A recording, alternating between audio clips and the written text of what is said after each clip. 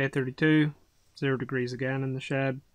The will to stretch in the freezing cold wasn't really there, but it was the only thing I could do to kind of avoid using my fingers. That and doing slab practice as well. I was trying to swap feet on the red triangle volume that I have. It's pretty steep.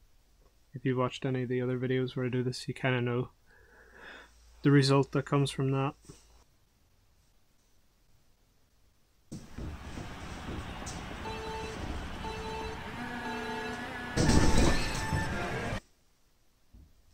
I just was not trusting my feet today.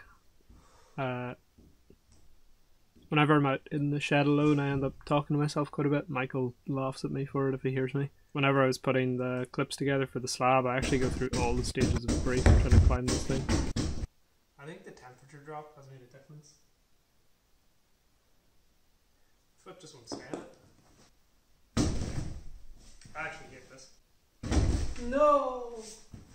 We were so close.